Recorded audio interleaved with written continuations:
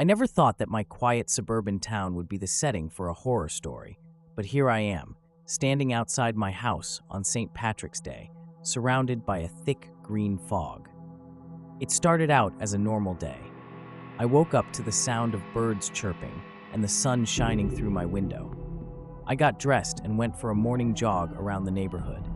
As I made my way back to my house, I noticed something strange in the distance. A green fog was slowly creeping its way through the streets, enveloping everything in its path. At first, I thought it was just some sort of strange weather phenomenon, but as the fog got closer, I could feel a chill run down my spine. The air around me suddenly felt heavy, and I could barely see a few feet in front of me. I quickly made my way back to my house, hoping to find some answers. But as I stepped inside, I could hear a strange noise coming from outside. It sounded like a mix between a growl and a hiss. I cautiously made my way to the window and peered through the fog. That's when I saw it, a creature unlike anything I had ever seen before. It had bright green skin and glowing red eyes, and it seemed to be searching for something.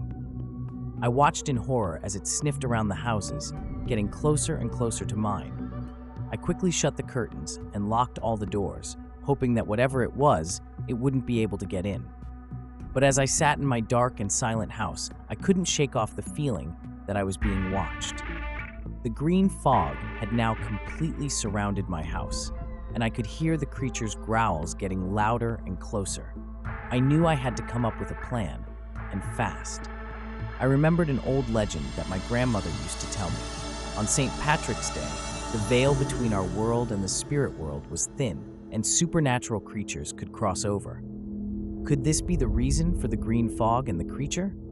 I frantically searched for a way to protect myself from whatever was outside. And that's when I found it, a 4-leaf clover that I had pressed in my journal years ago. According to the legend, it had the power to ward off evil spirits. I held onto it tightly as I waited for the creature to make its move. Hours went by, and the creature's growls slowly faded away. The green fog began to dissipate, and I could finally see the sun shining through my window again. I cautiously opened the door and stepped outside, my heart still racing from the ordeal. There was no sign of the creature or the green fog, and the town looked like it always did. Was it all just a hallucination?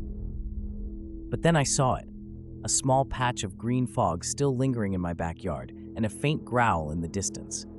As I stood there, trying to make sense of what had just happened, I couldn't help but wonder. Was it all just a coincidence that this happened on St. Patrick's Day? Or was there something more sinister at play? I may never know the answer, but one thing is for sure. I will never look at St. Patrick's Day the same way again.